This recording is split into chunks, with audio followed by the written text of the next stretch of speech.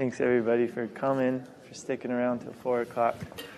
This was supposed to be at 11, I was told before I came, and I was all ready to go home, and then they told me it was at 4, and I was like, okay, I'll stay. No, I'm just kidding. No, but yeah, really very grateful for y'all to come here. I guess I'll start. So I'd like to start with an acknowledgement of the land that we're on today. We're on the ancestral territories of the Nipmuc Nation. I'd like to start with an acknowledgement of the land and the people whose land we're on.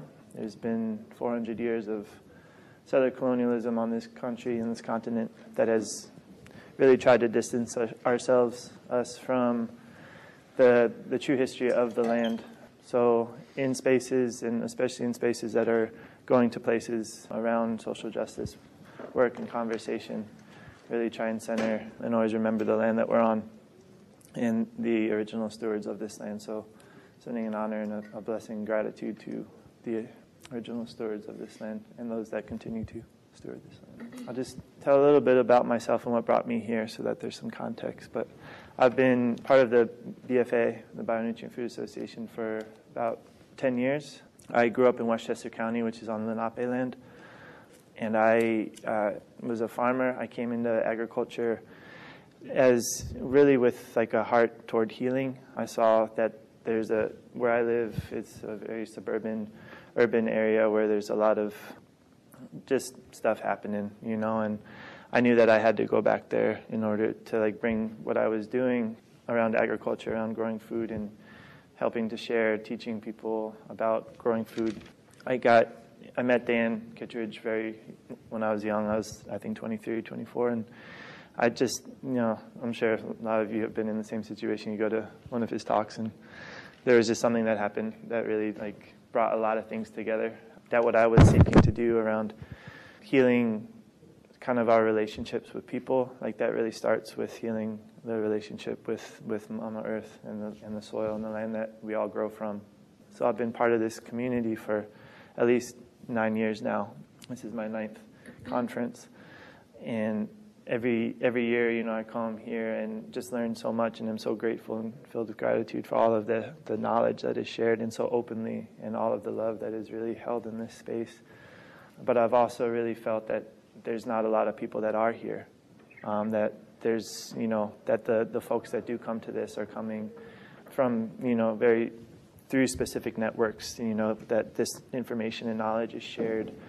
As you probably can tell, like it's a very white space. The gender imbalances are, it used to be a lot more men than women that were at these spaces. And this knowledge, this wisdom that is held here is so important for transformation in the world and transformation in our food system. And in order for that change to really happen on a big scale, like everybody needs to be part of this conversation.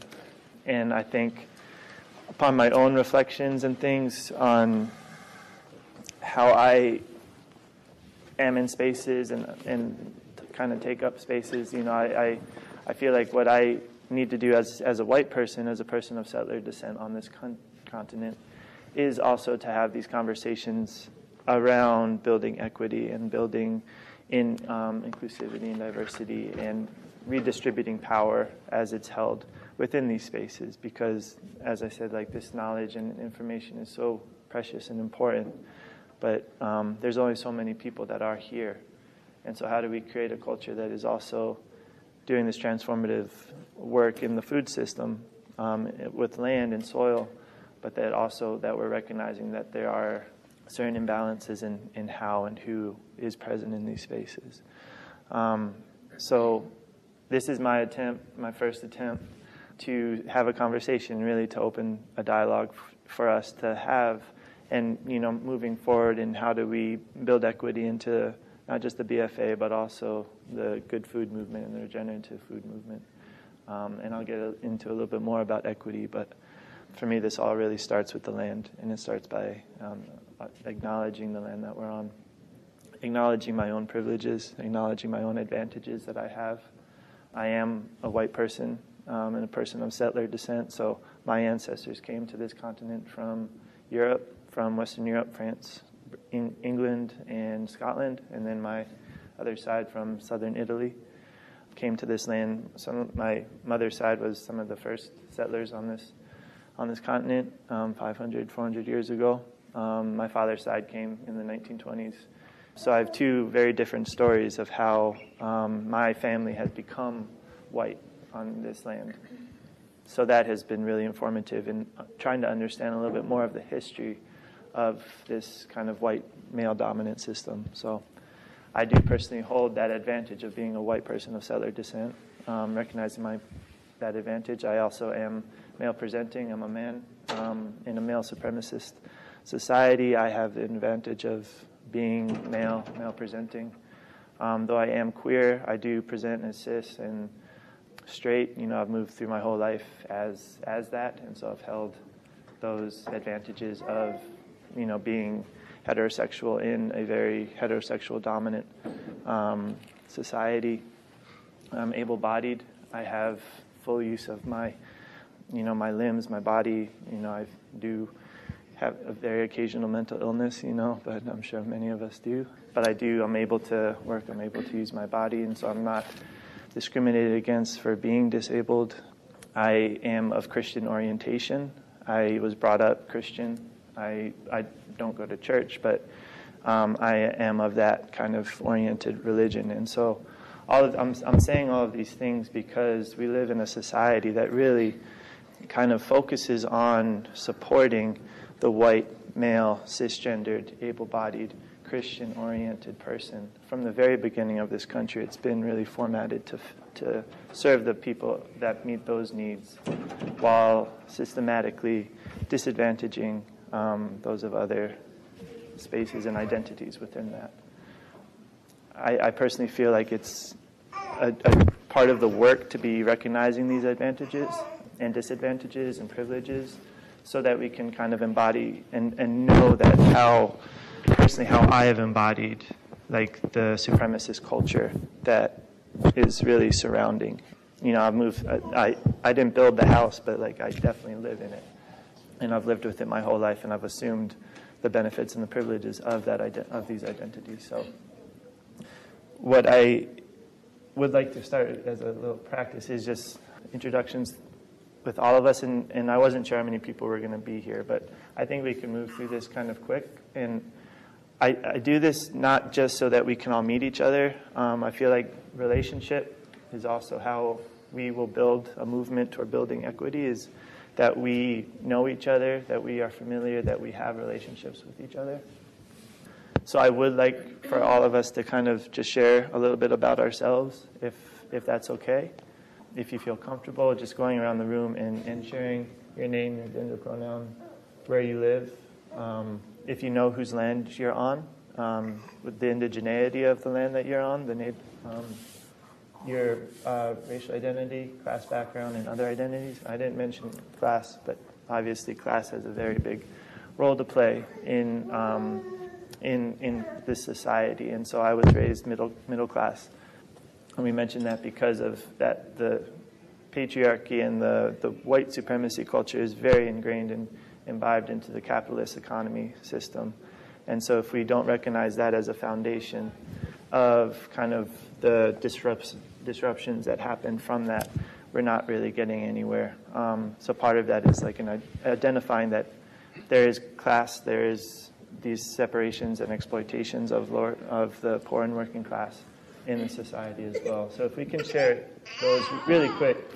Part of how the culture works is like keeping us silent.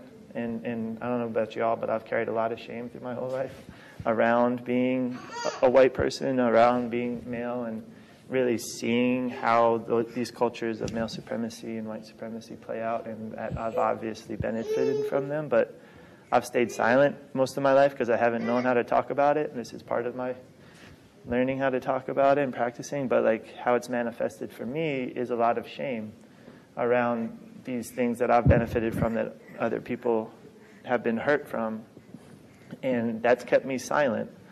And silence in this day perpetuates the violence that happens. And so I feel like when we can say, I'm white, that's something, because whiteness is not often recognized as a race. When we talk about race and racism, it's often a conversation that is directed towards people of color. And we don't talk about whiteness, but whiteness is the foundation of racism. It is a construct. I'm not going to go into too much, but if we don't talk about whiteness, we don't talk about the foundations of racism. And so just saying white, saying that I am white, is recognizing that, yes, white is a race, which is actually pretty powerful, because as white folks, as a white person, I'm not really taught that I exist. I'm taught that whiteness is the norm, almost, and that is really dangerous in the big thing so we can kind of move through that. So is that okay if we kind of go around quickly and just share what you're comfortable sharing, and then we'll get moving on some of the other things? Thank you all so much. I appreciate that. So the workshop's called Healing in the Food System, Building Equity to Increase Quality. And increasing quality in the food supply is the Bionutrient Food Association's mission. I think that's why we're probably all here, is to help support that in some way. How do we increase the quality of the food supply? And this workshop is around my feeling that to ultimately get to that place where we can do that healing work of increasing quality, we do have to build and redistribute power within the food movement. Something that this is a food system that impacts all people, and so all people need to have a role in transforming this food system from one that is not serving the needs of humanity to one that is serving the needs of humanity. And for that to be self-determined by all people, by the communities that are most impacted by this food system. So part of what we're going to do today is just go through a brief history of kind of how we've gotten to where we are today, because, increasing quality to me implies a healing, that we're healing from something. Right? If we were good, we wouldn't have to increase quality in the first place, right? Like if everything was okay, we wouldn't have to be using that language. But to me, that implies that there's healing to do, right? That there's something that has caused an imbalance, that has caused our food supply to be in a not so well state that we need to increase from. And so I want to have a conversation a little bit about navigating maybe why and how we've gotten to that place that our food is not containing the nutrients that we need to grow and live flourishing lives. And then we'll end with an exercise on what we can do to help to build collectively in solidarity a system that is meeting the needs of people, and what we can do in our home places. I'm going to go through a series of photos, and really I just want to call from y'all just what they bring up, and then we can have more of a conversation. So it's not me speaking, but I think we all have so much knowledge and sharing inside of ourselves, and I really just want to make a space for all of that wisdom to come up, rather than me try and teach something, which I'm sure we all know a lot together. Does anybody know what this is? The name of the painting, I guess, if anybody's seen it. But it's, but you know what Manifest Destiny is? It was fated that the Europeans would basically cover this continent from coast to coast and drive the native population into oblivion as they went. Manifest Destiny.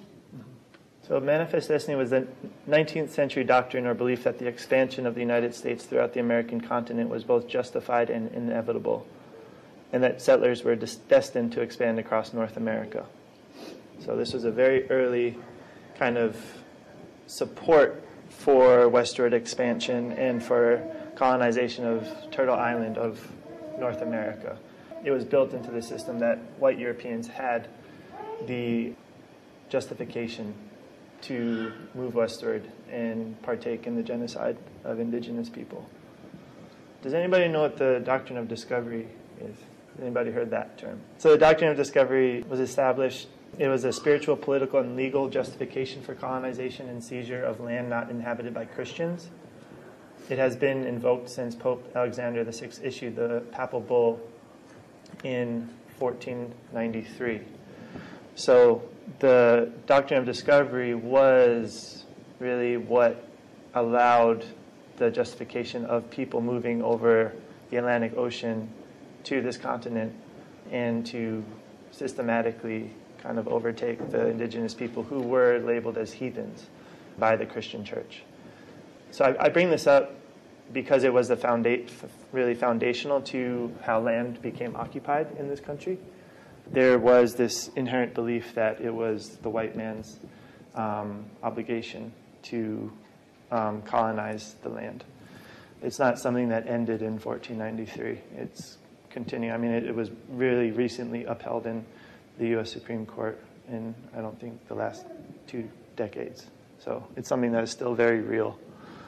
Yeah, these ideas of private property are a European idea. They came through colonization. They came through the doctrine of discovery and the transplant of European culture on this continent. Before then, this idea of private property and capitalism did not exist on this continent, or at least in the colonies. The Spanish brought a lot of it early, but private property is a relatively new idea here. So I know it's something that has become commonplace, but like really to think about how these things got founded and the privatization of land for white European ownership has been part of the creation, really, of this country, and thus the food system that we're a part of.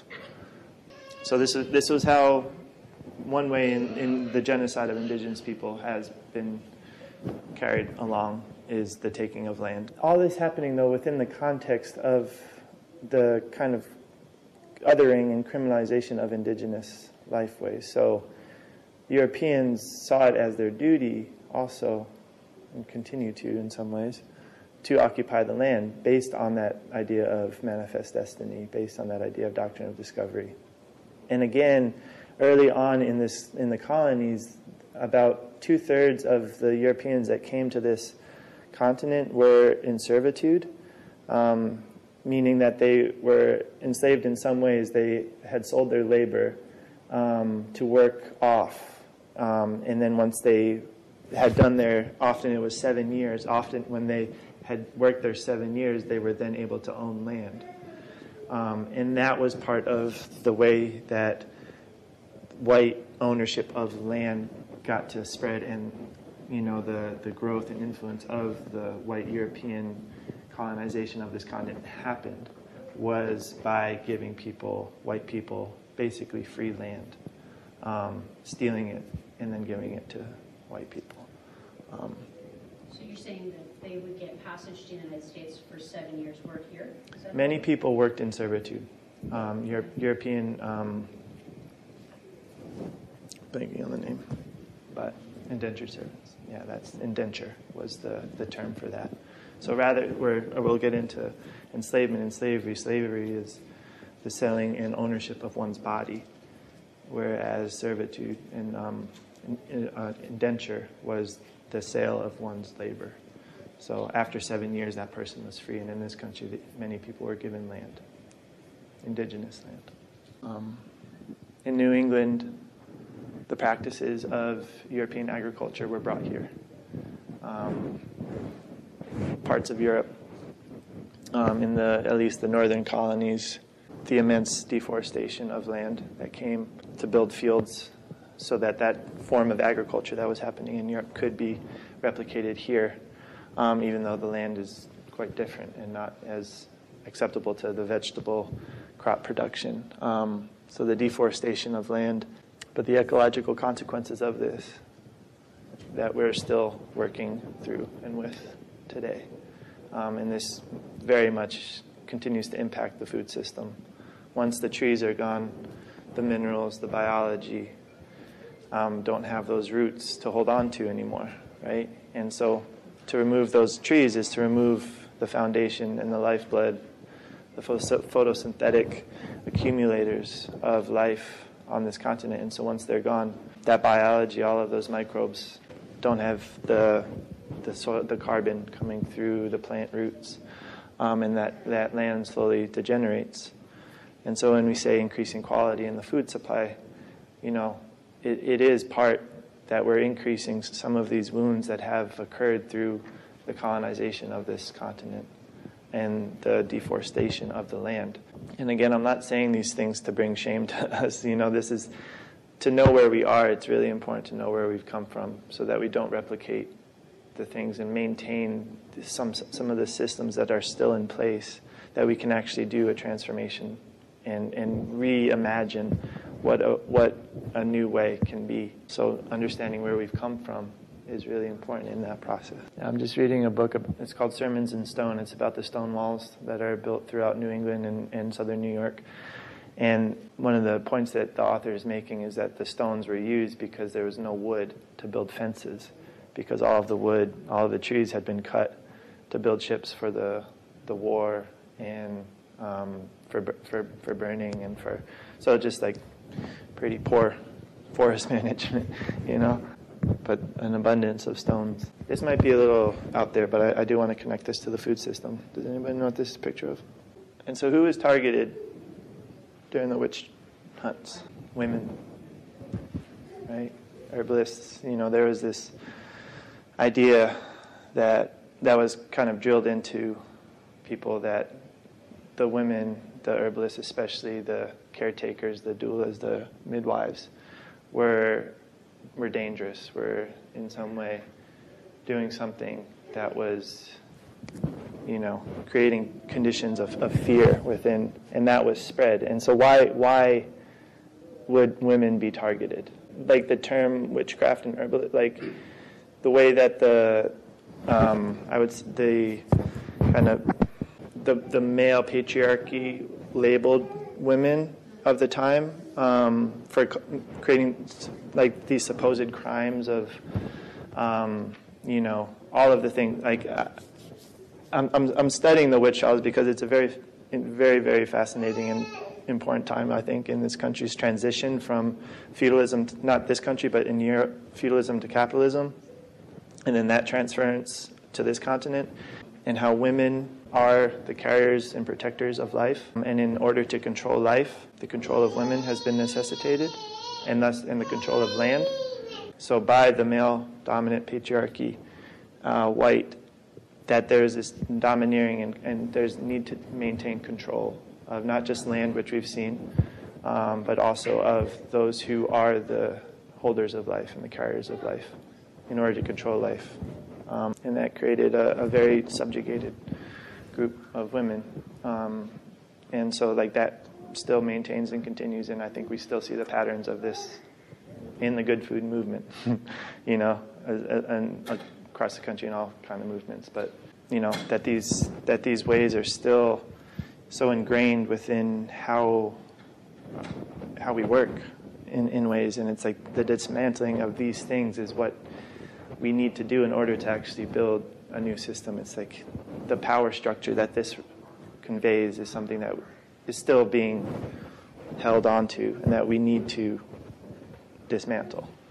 Yeah, the control over reproduction, really, that women are the producers of life, and so to control that again, to control women, and another way to do that is through these ways of really terrifying and terror campaigns against people that are trying to be controlled.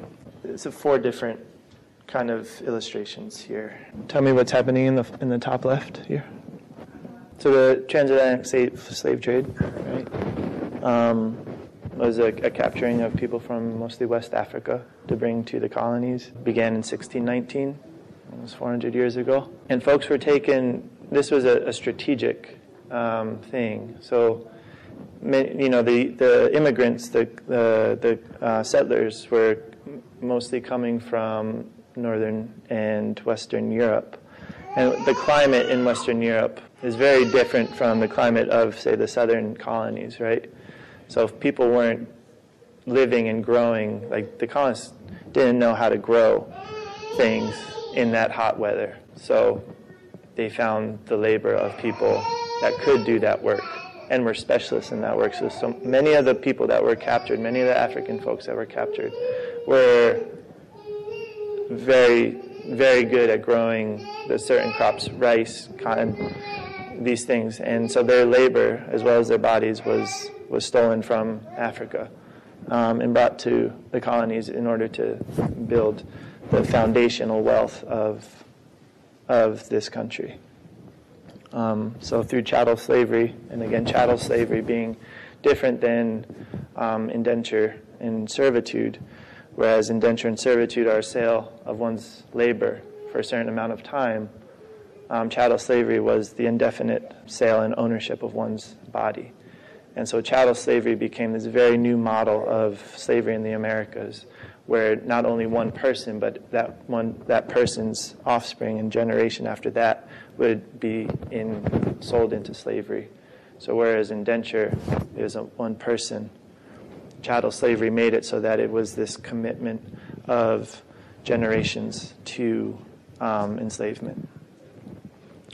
And as we probably have learned and know, that the South became the really generator of wealth through the northern markets of the colonies, the cotton, the tobacco, the other cash crops and plantation crops, the sugar, were sold through northern markets and were really built the foundational wealth of this country. So that wealth being really built from enslaved and stolen labor and people. So again, our food system has been built on this foundation of land exploitation, of the exploitation of people. Chattel slavery after 1860 and the abolishment of slavery, white folks weren't ready for the freedom and liberation of black people in this country. And so Reconstruction was the time after the end of the Civil War for about 50 years, I believe.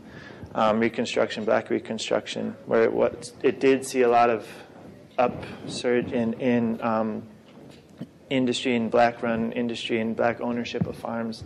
But there was also a rise in anti-black racism, and there wasn't the system of slavery set up anymore, but there was the on-the-ground kind of deep racism that allowed for the continued subjugation of people of African descent.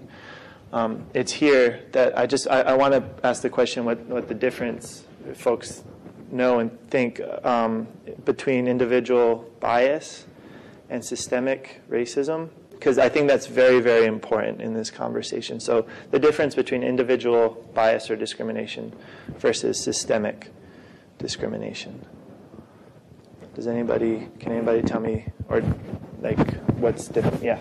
Does that make sense? So there's a difference between individual bigotry and someone being a racist, someone saying racist or doing racist things, from the institution of racism and white supremacy. There's a difference. I think in these conversations of kind of undoing these things, a lot of people say, wait, I'm not racist. I don't have any discrimination against other people of other races, And as a white person, I can say that. I can say I don't see color, I can kind of do that color blindness thing, But I still benefit from the system of white supremacy that does give me advantages as a white person.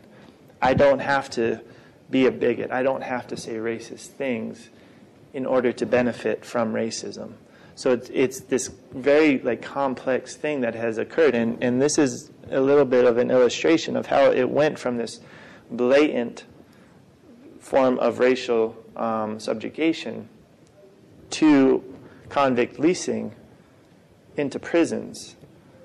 And so now we have a prison system that is built and set up that does overly incarcerate people of color and poor folks.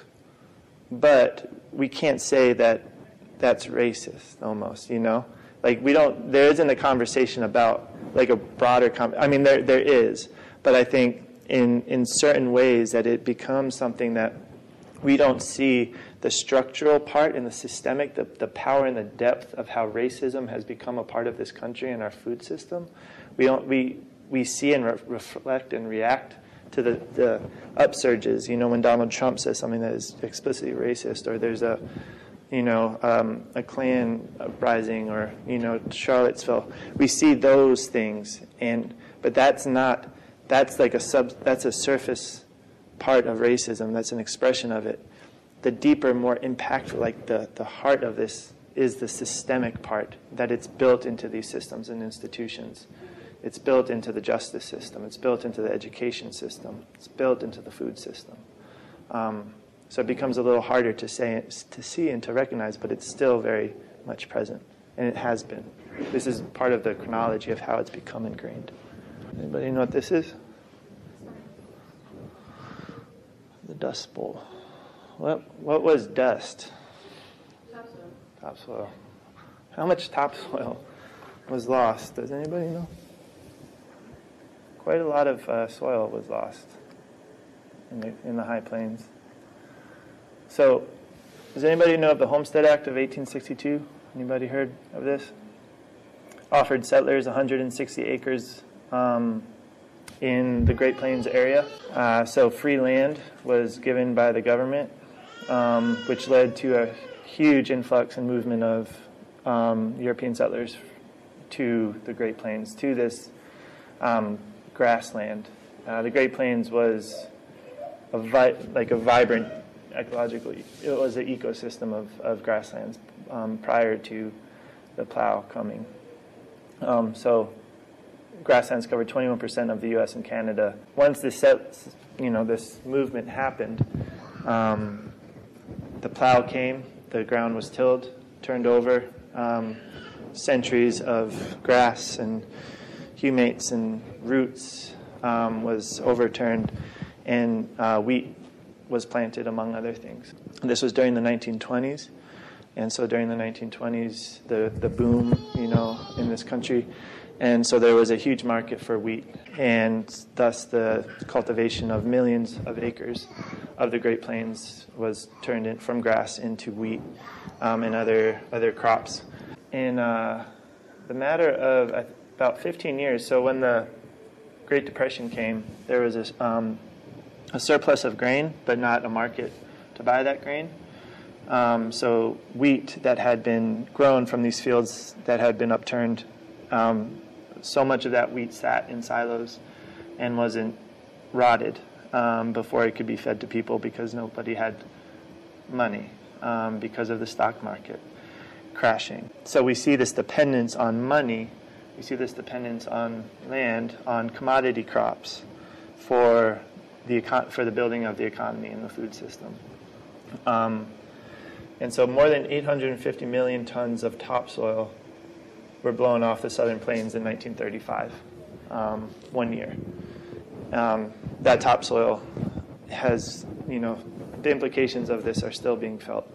The Great Plains have not fully recovered from this. And so I use this as an example to see, just to illustrate what happens to a food system when it becomes more based on surplus, based on commodity markets, based on non-ecological types of farming, all of which were imported to this country through colonization and colonialism.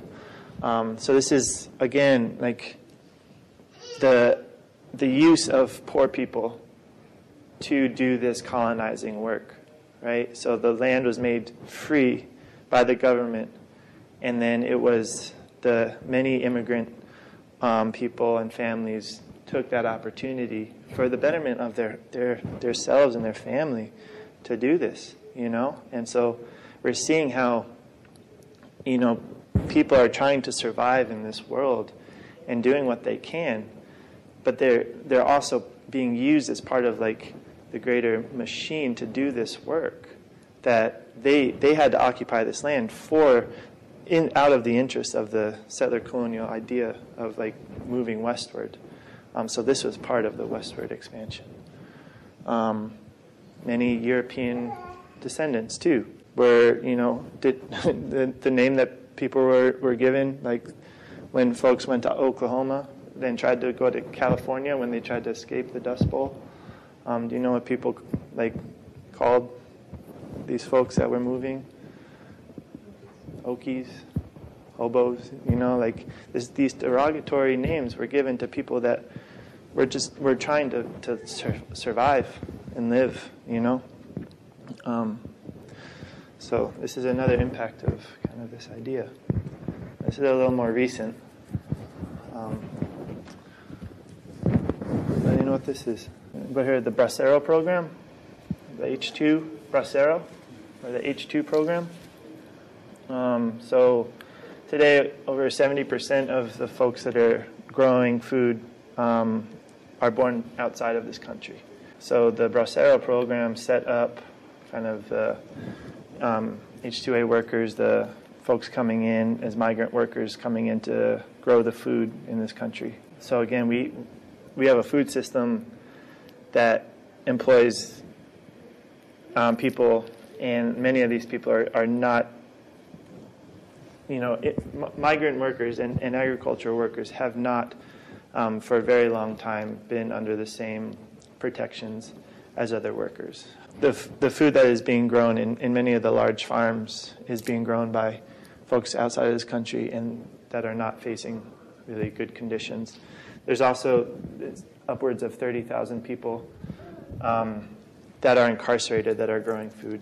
About 30,000 people are estimated, 30,000 incarcerated people are estimated are working on farms growing food. Chattel slavery evolved into sharecropping, evolved into convict leasing over the course of these times. And convict leasing was this practice. There's a couple ways to think about it, too. I work in Sing Sing prison in New York, and I meet folks every time I'm there who are cutting the grass or cooking in the mess hall or doing some kind of work. They're getting paid less than $1 a day, like 15 cents an hour. But they're doing this work, so they're for the prison, that the prison could and would otherwise be contracting out for and paying somebody a living wage because they have to, but they don't have to because people who are incarcerated, just like agriculture and domestic workers, are not protected by the same labor laws as folks who are not incarcerated. So not only is the exploitation of labor happening, but also the prison system is saving so much money by not paying a living wage for the work that has to be done. And I think seeing how these are all connected, though, like this is a talk about the food system. The food system is not separate from the prison and so-called justice system. The majority of people that are incarcerated are poor. That is a fact. That poverty has a positive relation to incarceration. And the source of poverty is essentially landlessness. If one has land, if one has self-determination and sovereignty on land, poverty doesn't really exist. If you can feed yourself, if you can have a home, if you can have ceremony, like you have everything that you need, your self-reliance. The taking of land and the systematic theft of land has been a creation of poverty. And then the prison system becomes this one way that we deal with those people who we've dispossessed of land in the first place. So what happens to the indigenous folks or the descendants of those that have been enslaved, who the country still doesn't want to have power? We got to find other places for them. Prison is one of the places. And then other abuses like alcohol and premature death is another for many people. But this is the last one, I think. This is two things, but does anybody know what this is a picture of? Yeah. So home ownership is one of the biggest ways to build wealth in this country these days. Home and land ownership. And through ways of redlining, that has been systematically declined to many numbers of people, mostly Black, Indigenous, and folks of color and poor folks. So that's another deep illustration of the systemic way that oppression is continuing to happen. And this is not an old thing. Like, this is where Susan and I live. You can walk 2 feet and be in completely different socioeconomic spaces and feel that. And that's the impacts of this redlining. Well, it's also how we move forward. You've got to see it so we know where to go. This is a picture of the U.S. Supreme Court case, Pigford versus Glickman. This is when a group of African American farmers sued the USDA for systemic racism, for racial discrimination within land. So between, let's see, I don't memorize, in 1910, so during Reconstruction, 16 million acres of farmland, which was the 14% of the total land, was owned by black farmers in 1910, so 14%. Now it's less than 1% of farms are owned by black farmers. So I think that shows that there's something that's happened in these 100 years from Reconstruction, the height of black ownership of land, to now where it's less than 1% of land is owned by black farmers, has been part of many, many reasons, beginning with the violent and terror campaigns of the Jim Crow era, which pushed millions of people northward and off of land. And then more systematic government influenced things like the USDA not giving loans to black farmers, taking land from black farmers, is another way that we've gotten to this place where 98% of the land today is in white hands. And the majority of the labor being done is done by people of color. Pigford versus Glickman, though, was one of the many movements and resistances and kind of upbringings of kind of like bringing liberation movements into the food system. They won the case. It was the largest civil action case lawsuit. $1.6 billion, I think, was redistributed back to the confluence of black farmers. But it's an illustration of how the government has also been complicit in the taking of land and consolidation of land. This is just another really just fascinating thing. I don't know if anybody's seen this. Dr. August Dunning, and I can get you information on it. But this is just showing that over 120 years, how the foodborne minerals within food, phosphorus, followed these, have gone down as the mechanization of agriculture has been influenced. So starting around 1930 with mechanization and then moving through the Great War, World War II, and the introduction of synthetic fertilizers, how that's correlated to a drop in minerals, which correlates to mineral density and thus nutrition of food, I would say, and the uprising of human-related, diet-related diseases. This was the first time that I ever saw kind of this correlation showing how the influences of mechanization and industrialization into agriculture has influenced the human system and also the land and the soil. So with all this in mind, can we say that the food system is broken? It's a picture of World War II and the use of mustard gas. That's today. So is the food system, is it broken or has it been broken from the beginning? Yeah, there's a lot to do, a lot to undo. Just knowing a little bit about the history and recognizing that I think from the very beginning things haven't been all that great, you know?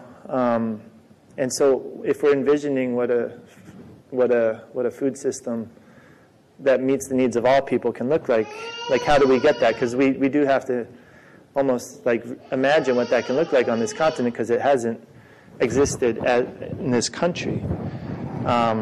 This country was it disposed of that reality, that world, very early on, of what a system that was growing food in a more harmonious and biological and ecological way was.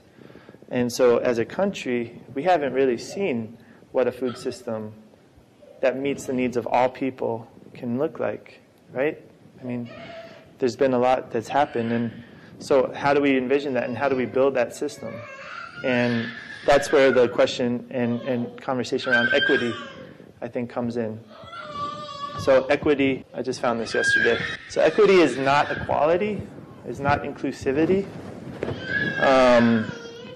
Inclusivity, to me, I was taught like this analogy that it's like that everyone is at the table, right? That equality, that everyone in inclusivity, that, you know, our table is multiracial, multi-class, you know, multi-gender, like that everybody's at the table. But then equity gets into how is power held at that table between people.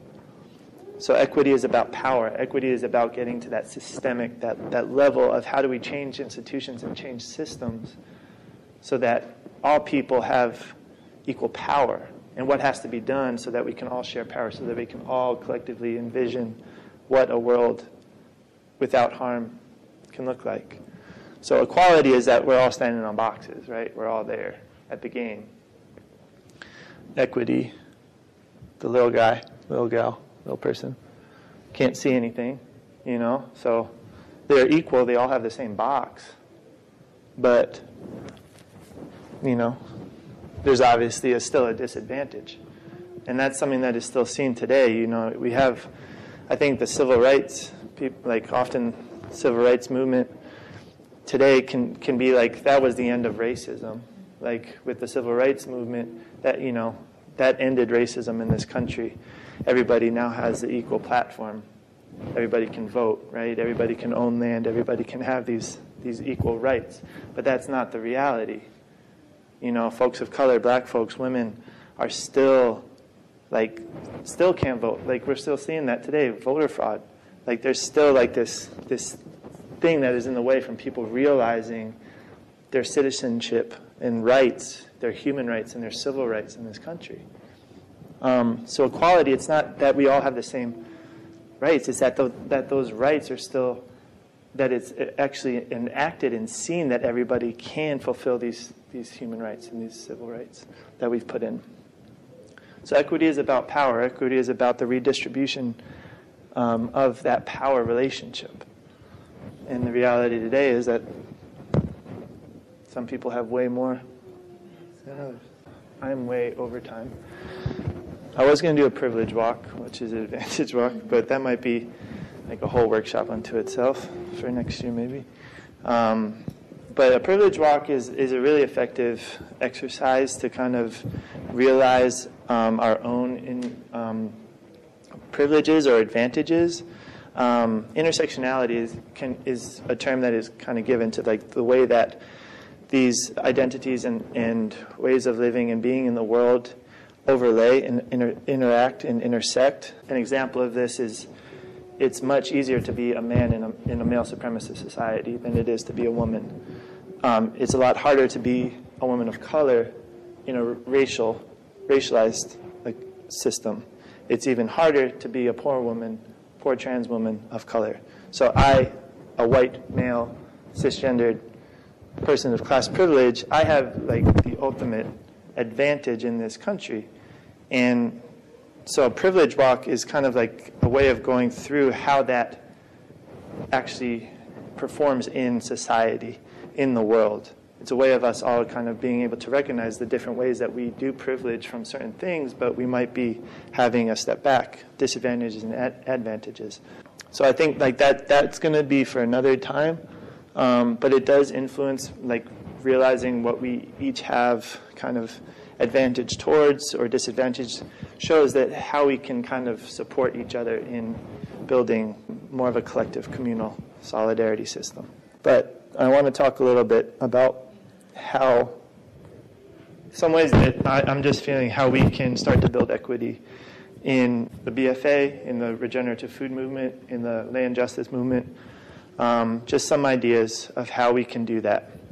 So when we go home, there are things that we can do that. This isn't something that we just talk about here and then leave, but that we can actually use this history, use this understanding of where we've come from to help us influence how we can move forward. I've been organizing in racial justice, multiracial, multi-class spaces for a little while, and one of the principles that I've really come to be told and called out on and called in on is that how and the direction of the movement for liberation of Black, Indigenous, and folks of color is not one that is led by white people. That my job as a white person is to listen to those that are doing the work on the frontline communities of those communities that are most impacted by racism and sexism and classism. And then what I can do is to listen and organize and follow, but then also to do the dismantling work of my own internalized supremacy culture and do that work with other white folks who have benefited from it, leverage what we have been given through these advantages, and move that towards the direct needs and asks of those that are most impacted doing the work. And so these are a few things that are happening right now around land. And again, land being the foundation of wealth, the foundation of power. So the first thing that was done in this country was take the power, the wealth, the land away from indigenous people. And so we need to rematriate that land, return that land, return that source of self-reliance and self-determination back to those who it was taken from. It's not that simple. I mean, it's very complex how land and land ownership and everything works, but it's the idea that knowing that land is the foundation of life and that in order to have life and to grow, we all need land. So these are a few things that are happening right now in this moment. Manhattan Fund is a group that I'm a part of in New York on Lenape land, raising money for the American Indian Community House, which is one of the largest indigenous hubs in the country.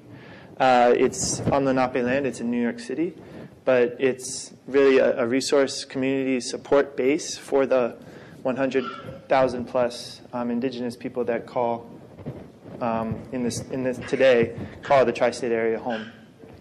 So What organization is this? AICH, American Indian Community House. So the Manhattan Fund is a group of settler descendants, European descendants, white folks that are doing kind of grassroots fundraising for the American Indian Community House. Everything goes directly to the American Indian Community House. It is all determined. What happens with that money is completely determined by AICH. What the white folks are doing, what the settler descendants are doing, is leveraging our access to networks, to people, to family, to money, to all of the things that have been advantage to us, and directing that right to the fund, which is supporting indigenous folks. Real Rent Duwamish is on Duwamish land in so-called Washington State. Basically, folks that are living, renting on what is Duwamish land. White folks, anybody can pay a land tax or rent to the Duwamish tribe. So people who are right now paying a landlord can, also pay rent to whose land it is on. So this is a way that the Duwamish are being compensated in a way for the land that has been taken from them. And again, it is all determined by the Duwamish people. The organizing, the groundwork, the website development, all of that stuff is done by white folks. So the legwork, and it goes to Duwamish. Segurite Land Trust is in so-called Bay Area of California. And again, it is a land trust that is women-led, indigenous-led, putting land back in trust to the Olon people of the Bay Area. And they have it is called the Shumi land tax. So by committing to a yearly contribution based on the amount of real estate one owns or the amount of rent that one pays in housing goes into the Shumi land tax, and the Shumi land tax goes to the Olon people. These are just a couple. I wanted to give a few ideas of what this can look like: building equity, building redistributing power, building a more kind of just and equitable system. I think in this day where we have such immense stuff with the climate chaos and everything, that the wisdom of an alternative to what is creating climate disorder, the wisdom is held in traditional cultures, is held in indigenous cultures. And so the more that indigenous folks are on land, are the stewards of land, have, and the less that, the concentration is in the dominant culture, that is a shift to how we can start to address some of the climate change issues. That knowledge has been for centuries in indigenous communities. And so this is all part of like giving that land back so that there is this foundation of survival so that the people can heal and the earth can heal. And what I want to end with is reparations and the reparations map for Black and Indigenous farmers. Has anybody heard of this map? So a year and a half ago, Soulfire Farm, which is a farm in Grafton, New York, it's led by Black, Indigenous, and queer folks. It's really centered around land justice and dismantling racism in the food system.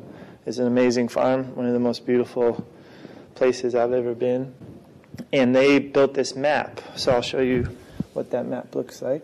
Reparations is a big talk, and we can have like I would like to have like a bigger conversation about reparations, because there is in this moment a huge movement towards reparations. And again, reparations is not something for me to determine what that looks like. It is something that is determined by those that have been most impacted by the history of anti-Black racism and land theft in this country. And I'll just give a brief definition by the National Coalition of Blacks for Reparations in America, just so that we have a little foundational definition. But they define it as a process of repairing, healing, and restoring a people injured because of their group identity and in violation of their fundamental human rights by governments, corporations, institutions, and families. Those groups that have been injured have the right to obtain from the government, corporation, institution, or family responsible for the injuries that which they need to repair and heal themselves. In addition to being a demand for justice, it is a principle of international human rights law. The reparations is not just about money. It's not about a check being written. This is something that people have been talking about for a long time, but that, it's a very complex way, and sometimes a check, sometimes money might be the right way, but it's not the only way.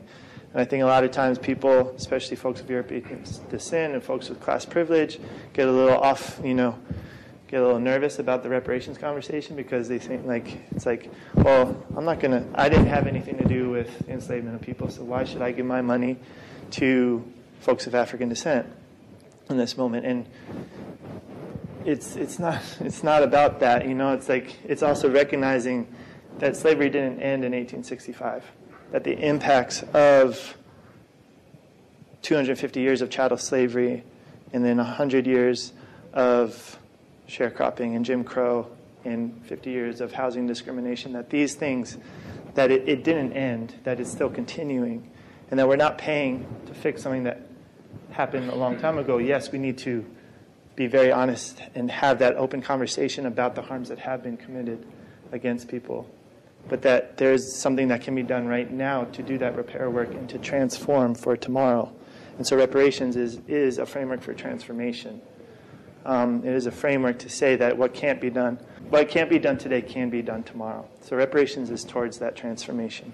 I had, so this is something that was put together by some friends of ours. Abra Dresdale wrote Social Permaculture, beautiful book.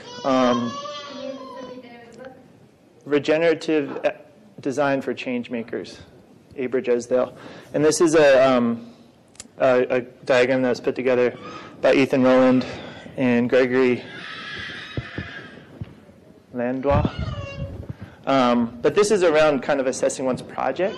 So from a social permaculture aspect, like visioning, like if we're going to build a food forest, there's something that we need to do before we enter into that project on allocating what we have access to, what we need support with. So it's kind of like an analysis of what, where our strengths are, where our assets are that we can put towards this project. Abra and I have been talking about how do we translate this into supporting a project for reparations.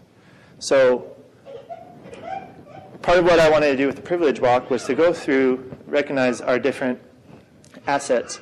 So one way to do this, thinking about what we have, what we all have, what we've been given, what we've been leveraged towards through kind of our upbringing. I think about this for myself.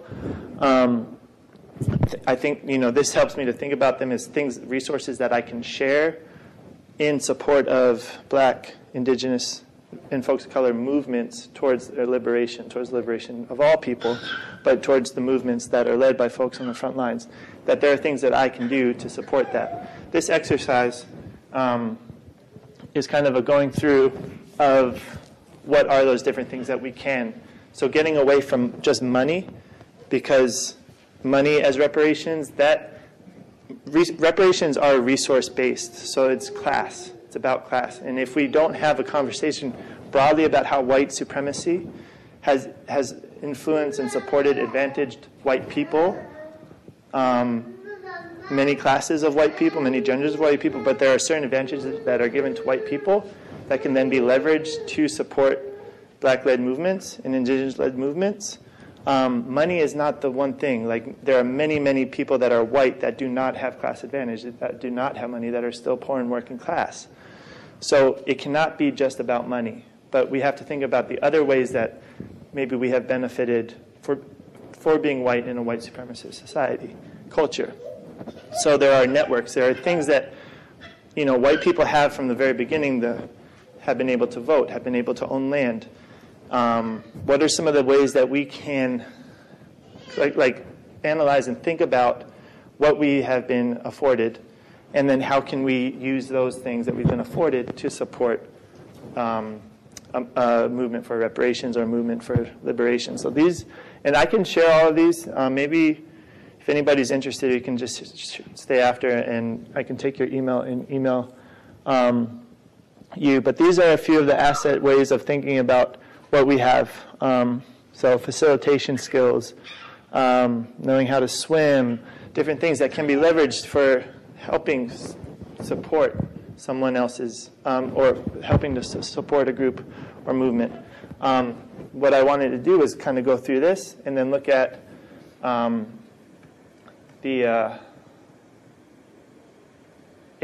project on the reparations map.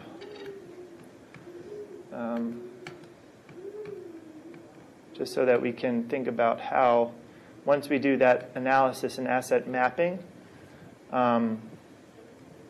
what do we do with it?